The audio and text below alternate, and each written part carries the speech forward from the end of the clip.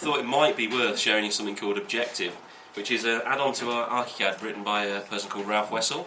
He used to work at Graphisoft and makes some fantastic applications. Objective is created directly from an application called Framewright, and it was built for timber frame manufacture and everything else in Archicad, but it's got some fantastic functions in it which will enable you to do things like automatic rotations in section views and plan views, the kind of things that Archicad just can't do, and things that we've been crying out for years.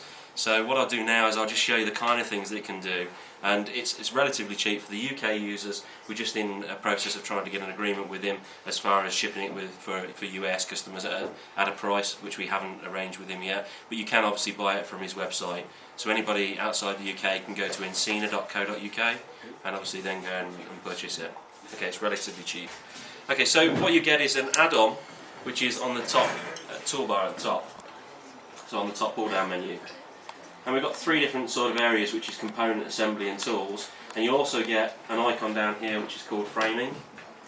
And the framing really enables you to place down certain components. So for instance, if we go to here, you get two libraries. You get a framework which is steel, so standard steel components, and you can see the quality of a lot of his icons. It's absolutely amazing. He's a really good GDL programmer and C++ programmer. And we've also got a load of timber frame objects as well. So if we just pick just a standard object in here, just a rectilinear piece of timber, and say OK, what we can do is drop it in on the plan. Okay, these are objects that have been created by his add-on, but they react in Archicad really, very well. He's programmed the hotspots very intelligently. But the big advantage here is that we can start now chopping parts off it. So if we go to Objective here and Tools, you've got Rotate and Split. So the first thing we can do is say maybe split this end off here.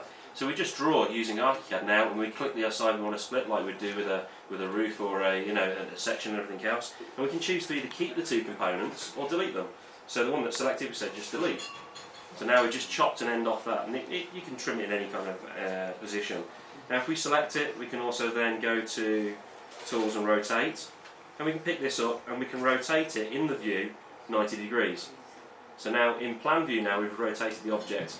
And what we can do now is start splitting it in the plan view now. So if we then just chop another piece off here, okay, let's delete that part, and maybe we want to rotate this now back through, say, maybe 45 degrees.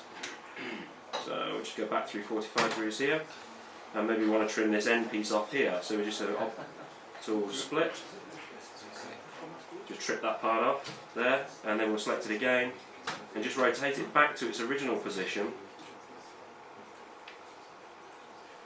So we'll just do that by 45 degrees again.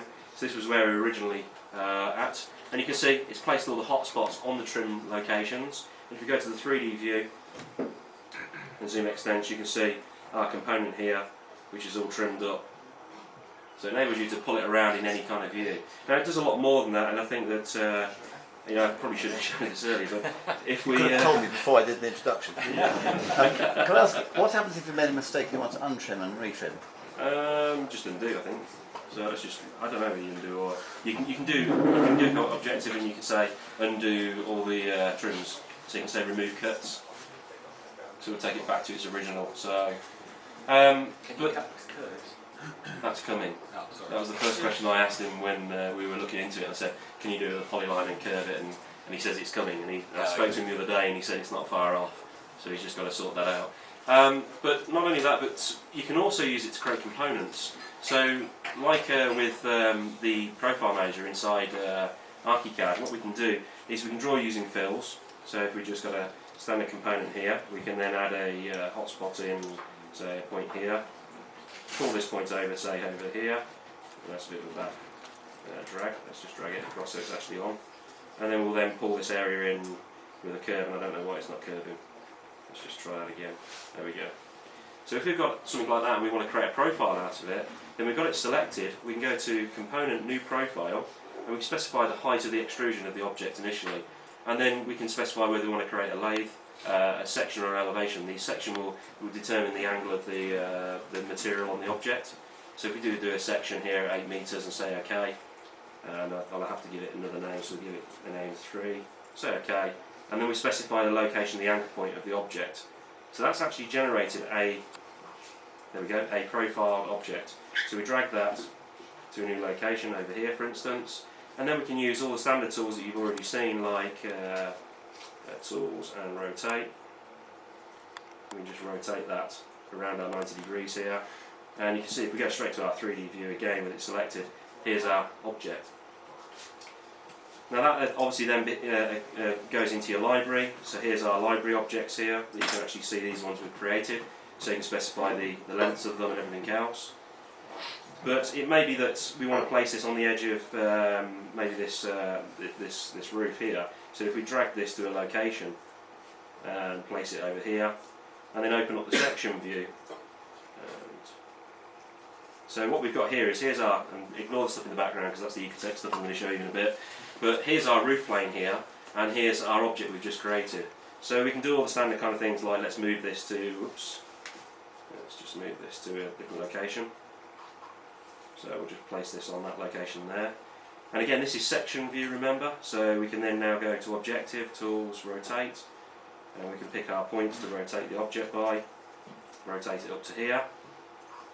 Okay, maybe we want to move that, but also if you wanted to trim that, you can do all that in this view as well. So objective, tools, split. So we just pick on this point here, click on over here, and then just say delete. You can see it just trims it up. So you've got the ability to really do this in any kind of view you really want. Okay, so it's just a case of like literally having the objects trimming around, and you can do that with all the steel sections as well. Now on top of that, it may be that you want to then create assemblies. So if we again go to just something like our rectilinear section, we just place one down and we'll just rotate this one, oops, like so. Maybe we want to connect this one over to this point here. So the common problem is if we've got a couple of objects that we create as an assembly, if we want to edit them and they're in a different rotation angle, it's rather difficult to do that. So what we can do is we can go into our objective component area here, our assembly, and we can say create a new assembly. So we specify the assembly and then click the origin point for it. So then it almost groups them together like this. We can then set different standard views for these. So we can say set the plan home view, which is that one there, and then we can run all our tools like rotate, for instance, and we can say let's now rotate this object by, let's do it, objective. I think it just needs to generate a few icons as well. So we'll just generate this and rotate this around by a certain angle. So now we've taken this object and we've rotated it around, and this could now be our objective, assembly, set the model home.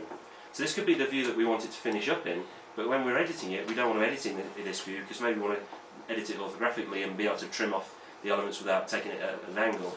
So with that menu now, we can very quickly go to assembly and say go to plan. And it then just flips the object into a plan view, which we can then trim, and then once we've finished, then just take it back to the model view, so it remembers the two locations. So to do that, all we do then is go to assembly, and we can basically do again split the same kind of way. We can split the object. What it does, obviously, I should have detached it first because it split it right the way through. It's just a cutting line. But if I go to my view here, I can delete these parts off and then take this back to the main view. We can then go back to our model home. Hang on a second, should have just update. There we go, now we can go back to our model home. Okay, maybe I shouldn't have detached it and it would have been okay, but that's the idea behind objective. So the idea really is to give you a sort of a free view of being able to drag around things, cut objects, and work with surfaces in relative ease. So it would negate that reason of putting those objects to do solid element operations that you saw with Matthew's demonstration. So make it easier to do those type of things. So that's something that's pretty good. Yep. Thank you.